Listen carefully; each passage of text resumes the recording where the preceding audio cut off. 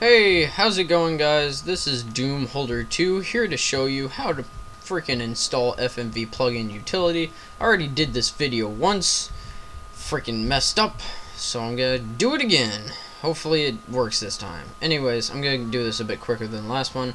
You're gonna install and update Java. You just go to the Java site, install and update. You'll download 1.6 or 1.7 from here in the files. You'll download it. You'll manually download it. You won't download with Nexus Mod Manager or whatever. You'll make a folder to hold it, which is I called FNVPlugin. You'll extract everything in that file. So let's see, FNVPlugin 1.7. Here it is. You'll Jesus. You'll do that, and you'll extract everything into the folder you just made, which I've already done. There's a shortcut in here. Do not use that shortcut. You'll find fnvplugin.jar, you'll right click it, and you'll say, you'll right click it, you'll create a shortcut. I put it right here. This is our shortcut right there. So now, what we do, because I haven't done this in a while, I haven't played Fallout New Vegas in a while, because my old computer broke, and I have to use this new one, which is better at everything. So I mean, it's whatever. Alrighty, so what you'll do is you'll go into your start menu, you'll search Java W, well not in a capital, Java W.exe. Click it. It won't give you anything. You'll click computer. It will search your entire computer, which will take forever, and then you will find it. I've already done this. I don't want to do this again. It took way too long in the last video. I was just like sitting there talking. It was stupid.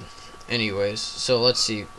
Mine is located in my x86, then in my Java JRE7 bin, and then it is the Java W.exe right there. So what you'll do now is you'll go back to the shortcut you made, and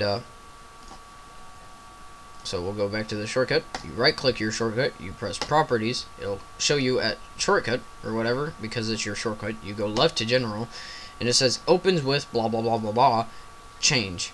You'll click change. You won't choose that one because it does the wrong one or whatever. You'll click browse. You'll go back to the place where you found your Java W.exe. So for me, it was in my C drive in program files x86. Then down in Java JRE7 in the bin folder and Java.exe, there it is, Java W.exe. You'll click that, you'll press open, there it is, right there. You'll press OK, it'll change it, you'll press OK again. It's now changed to Java W.exe. And now it should work. So yeah, that is all you have to do.